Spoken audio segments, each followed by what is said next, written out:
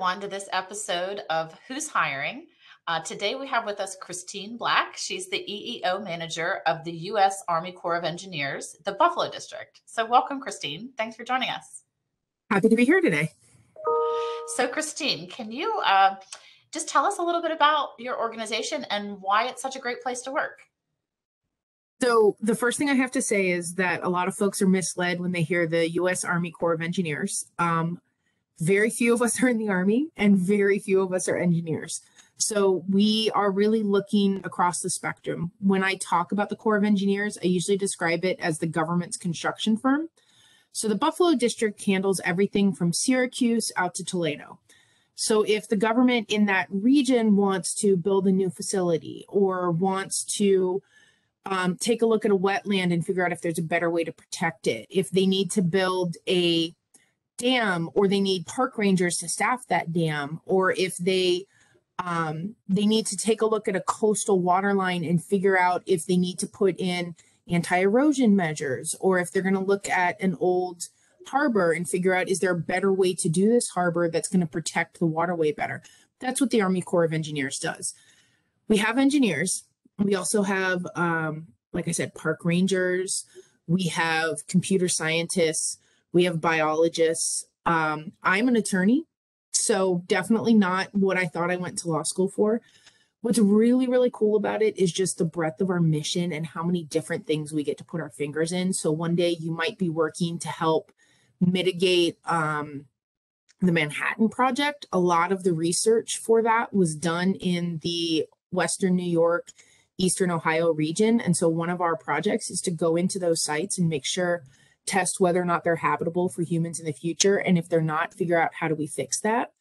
The next day, you might be working with a biologist who is doing a count on a specific endangered flower in a meadow. So there's really just all kinds of different projects. One of our big ones right now is we're building a new VA out in Canandaigua. So we have to do a bunch of support for that. You have safety folks, you have folks who are doing planning, you have purchasing folks. You have a bunch of folks who do ethical stuff about how we're sourcing who we're working with and making sure that it's fair.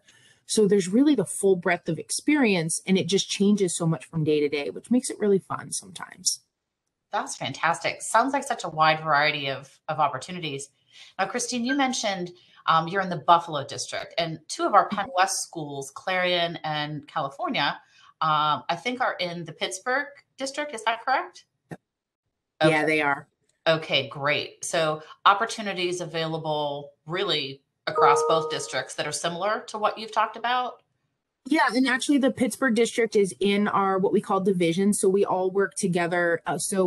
Everybody who handles the Great Lakes or the Mississippi Valley, we all work together on various projects. We share resources. So I mentioned the Canandaigua one. That's actually being run by Nashville, but we're doing a lot of the on the ground work for them. So you could be a park ranger for one and then potentially move over to another. I know that there's a couple of sites in and around Pittsburgh that we work closely with because we're on the same waterways as them. So opportunities are across the region. Oh, that's fantastic. And I mean, being a federal agency, it sounds like people could relocate our students if they come from anywhere across the United States. There would be opportunities. Yeah, the government is pretty good for that. Once you're into the government, you have kind of preference in hiring. So if you come work for the Army Corps of Engineers in Buffalo, and after 5 or 6 years, you're like, hey, there's this project in Sacramento I want to work on, you can apply and go work in Sacramento. So the experience is very interchangeable across the government. And really, when you're looking at government work, what you think of is more in skills rather than like, here's the specific position. It's, hey, I know how to work with people. I know how to track money.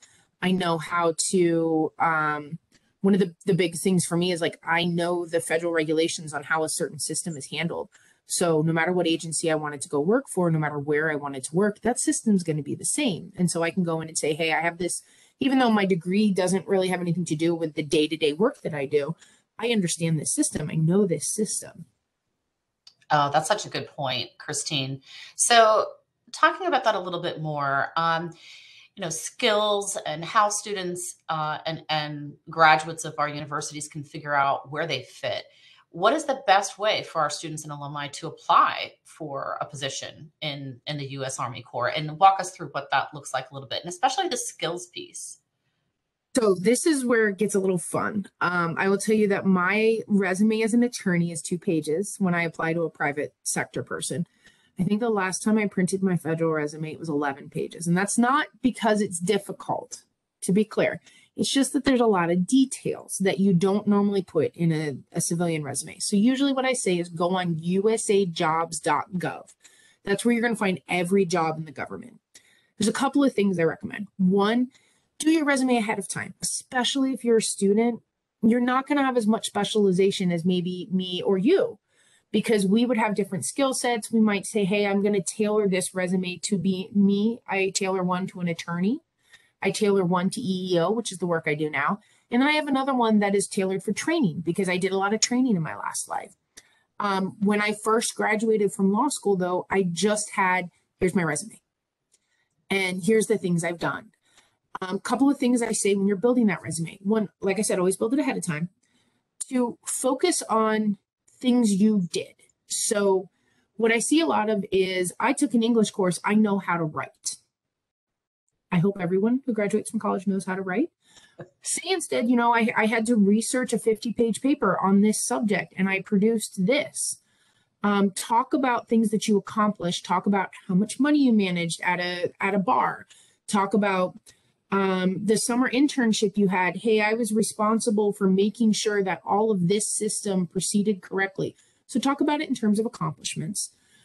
Group it under skill sets. Hey, here's all my writing skills. I've had to edit certain things. I assisted with a newspaper. I was in charge of communications for my club.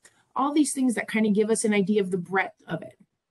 So once you get all that uploaded into USA Jobs, and it's not difficult. There's actually a resume builder on there that will walk you through all of it. You can choose, especially at the level that your students might be at. I'd say alumni definitely need to use that system. Students can choose to upload their regular resume. The resume builder in USA Jobs will help you be a little bit more competitive.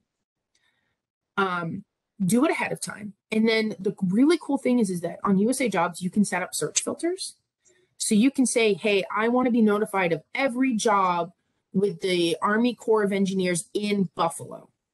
And every time we open a job, you will get an email from them. Your resume is already in there. All you have to do is go in and drop the resume into the box. Most jobs in the federal government are open for 2 weeks. So if you're trying to scramble to get stuff when the job opens, it might close before you get a chance to do it. Some of them, it's not common for the Corps, but some government jobs, they'll say, hey, we're going to only take the first 100 resumes because they don't want to sift through the 1,000 resumes that they might get in 2 weeks for some of the really, really competitive jobs. Here's the thing. USA Jobs, compared to most job websites, is great at sorting things out. So figure out what you want. For most of our new grads, you're going to be hired somewhere between the GS2 and the GS7 range. Okay? So if you see a job that's posted for a GS12 or 13, unless you had experience before college, which some folks might, or you had really significant work in between your undergrad and your grad program, you're probably not going to get hired at that level. So what you're going to want to know about is those 2 to 7 levels. In the government, you move up really quickly. So it's not uncommon for us to hire a new master's grad at a 7 level, and the next year they're a 9, and the next year they're 11. So that pay can go up pretty quickly. So you can set up a system and say, hey, I want to know every park ranger job in the Army Corps of Engineers across the country that comes open because I'm open to moving anywhere. Or you can say, hey, I only want to know about Buffalo because I have family there and I know that I'd have a network once I graduated. So you can really kind of specify the things that you want to know about and then just wait for those job opportunities to come to you. The government hiring system moves either incredibly quickly or incredibly slow. So I think there was about a month between when I put in my job application and when I got the job offer for this position. There are jobs that I applied to a year ago that I'm still getting notifications that I'm in the system for. So you will see that it kind of depends on the agency. I will tell you that Buffalo moves really quickly. We usually try to advertise and hire within about a month, month and a half, because we don't want people hanging out there. We want them to know that they have a place with us. So get your resume done ahead of time. Set up some filters. You can look on there for specific job types. You can look on there for specific pay grades. You can look on there for specific locations. One thing I will say, if you're a new grad, you're going to have a lot of jobs open to you that somebody who graduated 10 years ago won't. So make sure that you check the box that says student in addition to open to the public, because new grads have special hiring authority. So I can hire somebody who just graduated 6 months ago for a position that normally I could only promote internally for. So keep an eye out for stuff like that. Oh my gosh, Christine, such great tips. And thank you for summarizing those. Is there, now I know you said sometimes it moves quickly, sometimes, you know, in your district it does, sometimes not so quickly. Are there any ways that applicants can follow up after they apply, or is it really just, you know, wait to hear from through the system what their status is? The system will update. So you'll have an idea on the system of where your resume is at. Government hiring is a little bit weird because the resumes don't come straight to me if I'm the hiring manager. They go first to our HR folks and they're going to look through them. And this is where really picking out those skills is important, because if we don't see things, and remember that this is a person who works full-time in HR. If they don't see things on your resume that match with the skills that are described in the posting, they're going to say, okay, hey, this person doesn't really fit. And so I'm never going to see your resume. You will get a notification on USA Jobs, though, that says, hey, you haven't been moved forward to the hiring manager. Or you might get a notification that says, hey, you've been moved forward to the hiring manager. And what that means is, hey, I've been sent 15 resumes of people who qualified. And so now I need to go through and figure out, hey, who are the 5 people I'm going to interview? I will say the Corps of Engineers tries very, very hard to make sure that everybody knows where they're at in the system and to update you on USA Jobs. There are some agencies that will not do that. There are some jobs that I applied for in 2007 when I was in the military that I still have sitting on my USA Jobs because those agencies have never bothered to close them. So you're going to have a vague idea where you're at. At the bottom of every USA Jobs announcement, there's going to be like a, hey, if you have questions about this, go here. And once you've applied to a job, even after it closes, you can still see that job posting. So you can go into it, you can find that email, you can email that person and say, hey, could you give me an update on where it's at? Generally, I would say for the Corps of Engineers, if it's been more than a month, you definitely want to email and just kind of say, hey, what's going on? Because like I said, we try to move very quickly, and especially with some of the new infrastructure that's coming down the pipeline from Congress, we have a lot of positions to fill. So I would say follow up. I would also say if you don't hear back from one, that doesn't mean you shouldn't apply to the next one. That doesn't mean you weren't a fit. It might mean that there was a better fit or somebody who had a stronger set of skills in that pool. It doesn't mean that you wouldn't work for that. It means that maybe you weren't the right one that time. Got it. Okay. So Christine, what would you say are some of the best perks or the reasons why candidates should be looking to work for the U.S. Army Corps of Engineers? For my new grads, what I will say is there are a lot of places where you can work when you graduate, and a lot of them you're going to be sitting at the front desk answering phones, or you're going to be making copies, or you're going to be the person in the room whose voice is, you're expected to sit back and just kind of taking it, right? We're going to throw you in day one. We're going to say, okay, here's where you're at. Here's a project you can handle. Here's a portion of our project you can handle. Or, hey, you're going to go with this person. You're going to be their voice on site. There's a ton of focus on training. How do we build you up so that in a couple of years you are that 12 or you are that 13 or you do have experience with that system? There's a ton of focus on making sure that you can kind of take the career path that you want to take. One of the cool things that the Corps does that not everybody in the government does is we have what are called details. So let's say that we have a group that's called the schedulers. And so part of their work is they work with contractors and they work with our budget folks and they work with our computer folks and they make sure that everything's on pace. So they work directly for our project managers.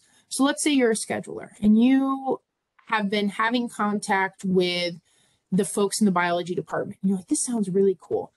So if somebody goes on leave or somebody accepts a detail or maybe somebody moves on, we might say, hey, anybody who's interested, you can have a 4-month posting to this section. And you would apply to that section and we'd say, okay, cool. You're going to come work with the biologist for 4 months. You're going to figure out, is this actually what you want to do? Or when you go back to scheduling, hey, is this the skill set that you never knew you needed so that you actually understood what was going on with this one specific project? So there's a ton of cross training. There's a ton of opportunity. There's a ton of access to really cool projects, stuff that you get to do because you're the government that other folks wouldn't get to do. The other thing I'll say is that pay moves up pretty quickly, which is really nice when you're 3 years out of college or out of a master's and you're already sitting at a GS-11 level. Also, the cost of living in Buffalo is pretty low, so I'm just saying. But there's a bunch of opportunity there. I won't get into the benefits. That's something that I'd let, if you were to come interview for us, it's something that I would let the benefits folks speak to. They're pretty good. I came out of private industry. I am not upset about the benefits. And then there's just kind of the side perks that come with just the randomness of the Corps. There was one day where the city of Buffalo was doing work on the water line, and so we didn't have water in our building. So I went to work, I grabbed my computer, and I'm walking out, and I saw one of the guys from the dive team. He's like, hey, we're going to go out on the water since we don't have water in the building. Do you want to go out with the dive team? And there was just a moment where I was like, except it was 20 degrees, and he was talking about going out on Lake Erie. And I was like, you know what? I am in khakis today. I'm not going to go out. Please ask me again in the summer. I definitely want to go out with the dive team, but I don't want to do it today. So there's always the random chance that you're going to end up with the dive team on Lake Erie. That sounds like fun on a warmer day. On a warmer day. Right. So, Christine, we know a person's career path can take a lot of twists and turns. What's, your path been like, and what's the best career advice that you received that helps you get where you are in your career today? So I will say, I used to give a speech and I would always start out with, so I'm a college dropout, I'm a law school dropout, but I'm also an attorney. So I made it past that. So I actually started college at 16 and dropped out. And college just seemed really big and really scary. And so I went and joined the military. Got a little bit of confidence, figured out how to pay for college myself, and went back to college. Now I graduated with my undergrad degree when I was 25.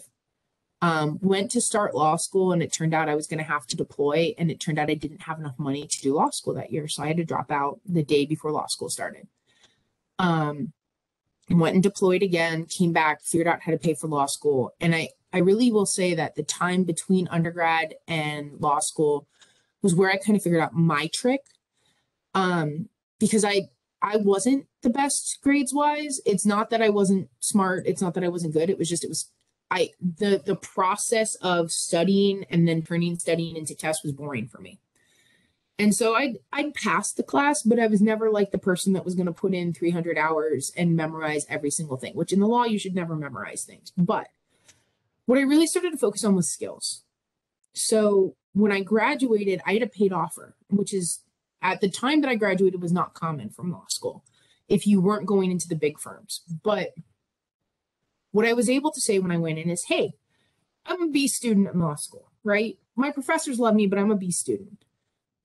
What I can bring to you is I've done X number of trials and I've written X number of papers and I've practiced this negotiation skill in a room with a defense attorney sitting across from me.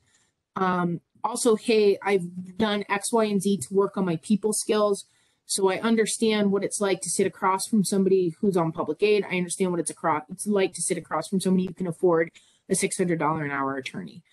And so when I was talking to employers, I really sold it on skills. I talked about, hey, here's a time where I screwed up. Here's what I do differently now. So I really, really, especially as my career has taken different twists and turns, I would not have predicted when I graduated from law school that this is where I was going to end up. But as I've moved through those, really what I focused on is, hey, here's a unique view that I bring to this. And here's the skill set that's going to happen with it. In my former life, I actually worked in higher education, and I went to this big national conference. I'd been in higher education for maybe 6 months. And I went into this session that they were doing, and it was supposed to be on veterans in higher education. And everybody that was on the stage was an older white male who had been in ROTC and then gone into the military. So none of them had been a student veteran that returned to campus, which is a very different mindset. You're a little bit older. You are already experienced and exited the military rather than your whole school career being about putting you back into the military. And so I was at this conference and they kept answering things. And I was finally like, I answered 2 or 3 questions in the audience. And I finally took a chair and I went up on the stage and I said, look, I'm not part of this presentation, but nobody up here is actually representing my experience. And so the other thing I will say is don't be afraid to speak up in the room when you bring something unique to the question. That doesn't mean you're always going to be right, but speak up if you're bringing something unique or if you're recognizing, hey, there's a problem. It's okay to phrase it as, hey, maybe I'm new, but did anyone else notice that there's no actual student veterans up there? It's not what I did because I'm cocky. Don't be that. But speak up when you bring something unique to the problem. Don't assume just because you failed out once that it's not for you. Finally did get those degrees. And look at your skill set. Sell yourself on your skill set.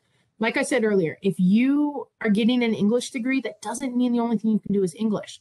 That does mean that any job that you're looking at, you can talk about, hey, here's how I've learned about communication. Here's how I've learned about how to edit. Here's the breadth of knowledge that I bring to it.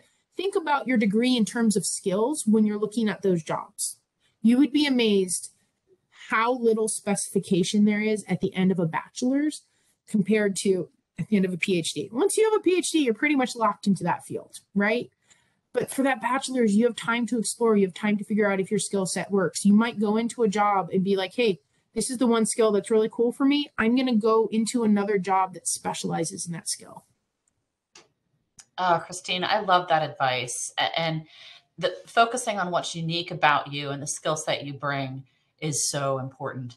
I want to mention, you know, every Penn West student has a career coach that can help that student to figure out how to translate from thinking about major to skills, because skills are the language of the workplace, as you mentioned. So if there are students who would like some help translating what they've done and the experiences they've had into skill sets that they bring to the workplace and what makes them unique, I would really encourage them to meet with their Penn West career coach. So thank you so much for that advice. And thank you for sharing. I would actually echo that. And especially if you get a job interview, take that job, take the job ad into your career coach and say, hey, can you help me practice a little bit? I want to have a story or 2 that I can tell to demonstrate these skills. Sit down with them beforehand. So the first time that you think about those skills shouldn't be as you're logging into the interview. It will, and that's just because it'll make you more nervous. But I echo what Rhonda said. Please go into your career coach and take that in there and say, hey, how do I do this? Absolutely. And a practice interview doesn't hurt either. Christine, thank you so much for sharing your tips and your advice and opportunities with the U.S. Army Corps of Engineers. Any final things that you'd like to say before we sign off for today? If you're looking for something fun to do, come work for the Corps.